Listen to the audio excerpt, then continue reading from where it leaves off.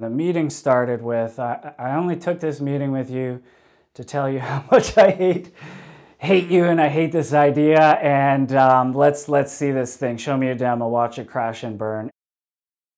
You mentioned in a prior interview, don't meet your heroes, which I think for anyone who's ever met a hero, they might relate to that for various reasons. Yeah. Have you experienced that, or you and your brother, who's your co-founder, where you did talk to someone in the film and television industry and their reaction was less than favorable?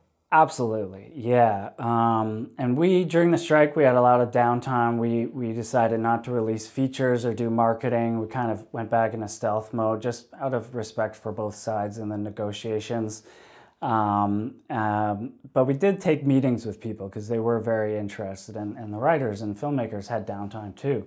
And there was one writer who's written on big Marvel movies, I won't name, but top of their game, wealthy, successful. And the meeting started with, I only took this meeting with you to tell you how much I hate you and I hate this idea, and let's see this thing. Show me a demo, watch it crash and burn. And it was actually one of the proudest moments as a founder for me, because at the end of the hour-long conversation, after showing the demo and then telling our vision and our founding story and what our team's made of, we had flipped them. And the guy actually apologized and said, I get what you're doing. You know, I've been reading The Hollywood Reporter, and if every week there's a clickbait about how evil it is and how I should be afraid, but I see this as a tool.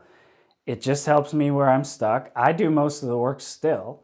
And it's not what the doomsday scenario was, which was evil Netflix executive, comes up with a funny premise and clicks generate 100-page script, send it to the AI, deepfake place, send it to whatever, put the check in my bank, and I won't even have to read it or do anything. Our app is the opposite of that. It's most of our writers input about 80% of their idea to start, and then they just get help with the things they're missing, but they still pick. We give you 5 or 10 ideas and you pick the best one and you edit it after. And so that's why we think you will still own the copyright to it, but also that our users say, it still feels like my movie. It feels like I would have thought of that idea eventually. It just helped me get there sooner. And so one writer I talked to said, it took me 7 years to write my last screenplay. And I had another idea, and in your app, I finished the 100-page screenplay, all the character sheets and everything in 10 days. And I'm halfway through storyboarding it myself. I can't draw, but now I can storyboard it. And he was really happy. So I think what we say is in writing, and my brother had this too, it took him almost a decade to turn his novel into a screenplay because he was doing it part-time, evenings and weekends. He's an AD on set all day. It's exhausting. When he was done with it, no one really wanted it. So he's okay, now I have to start again with a new idea. Is that going to take me another 10 years? So what we like to say is the app will let you get that vomit draft out for all your ideas and get more shots on net. And then maybe if you can come up with 5 new scripts this month, maybe 2 of them end up being a hit. So we just want it to be more of your best work, but faster. How does Saga make screenwriting faster? Yeah, so what I've learned from interviewing probably 100 screenwriters around the world now is everybody writes different and they have a different process. So for example, my brother starts with a cork board and cue cards, and he will try to plan out the most important beats. Then he goes back, does characters, then a lot of the plots, and he plans it out for almost weeks before even writing, the first page. Other people I know sit down, they bring a typewriter to a cabin in the woods and just start typing, maybe have a few drinks, so everyone does it differently. I'm not sure what's the fastest or best, but all the potential customers and interested people who reached out to us say they get stuck on the planning phase. And so what our app does is it's almost like a film school in a box. My brother went to film school, took advanced TV film production. He's my co-founder. He helped design the app. It's almost like a form. And you know, in his classes, there was a day on plot, a day on characters, a day on acts, a day on beats. And those are the tabs in our app. And they help you, you know, ChatGPT, you ask it for a character, it'll say, name, physical description, and maybe one or two things about them. Ours, we've studied some of the great books, K.M. Whalen, Creating Character Arcs, among others. And so we know that even secondary characters need a compelling backstory. And so we have boxes for the ghost, the lie, the need, the want, with examples. And when you hit generate, we look at everything you've written, from the title to beat 40 to whatever, and then we asked the GPT API, among others, to give a bunch of ideas. You don't like them, click it again, click it again. It never gets tired, it never runs out of ideas. Chances are there will be one in there that you like. And what our users also say is, because you can see, and this is why it's hard in ChatGPT, it's a scrolling chat window, but on our app, you can see the process, you're filling in the blanks. And so I think we can get people through the planning phase, just if they have a premise or a log line, in less than a day or maybe 2 days. And so I think that really speeds things up. The writing part, to be honest, people use it less for generations. For technical and product decisions, there's no, okay, now generate 100-page script button on our app.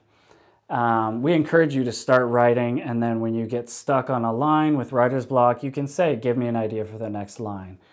Or if you have a beat and there's just a scene in the midpoint that you just can't, you're staring at a blank page, you can say, okay, help me, but it'll give you half a page. So the idea to speed people up is to prompt them, to get them around writer's block, to show progress.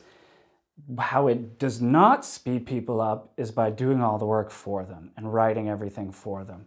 And so that's what I think is really going to be different about us and our company, and why our users seem to like it, enjoy it better than ChatGPT or some of our competitors.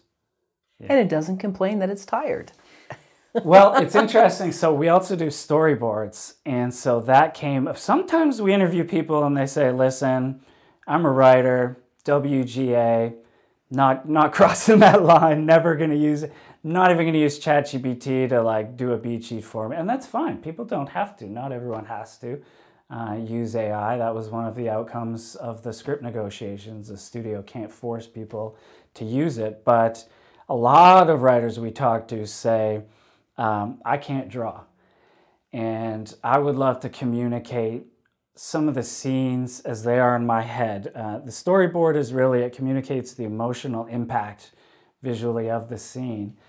And so one of our users who's a director said, I am so picky with storyboards. And someone will draw them by hand or, you know, with a pen on an iPad, and they'll spend weeks doing it. It's very expensive. It's like $500 a day, you know, for anyone to hire a storyboard artist. And then they would say, you know what, I've changed my mind. I want you to redo everything, but make this character, you know, this gender or ethnicity, and so the human has to go redo it all. And then they say, I will go back 3 or 4 times and make them redo hundreds of storyboards. And by the 5th time, they hate me. And that's when I think, okay, I have to compromise and give up on my vision of perfection.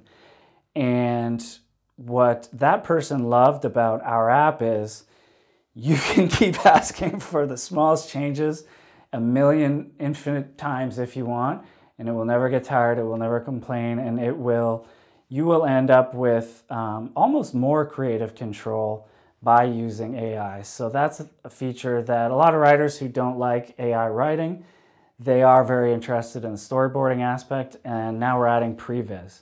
So if you saw Sora from OpenAI, We're using a version from a different company, but we'll integrate Sora soon. And then you can actually do previs and animatics on all your storyboards. And everybody loves that. Writers, storyboard artists who can animate, and directors. So yeah, I think it's going to be great.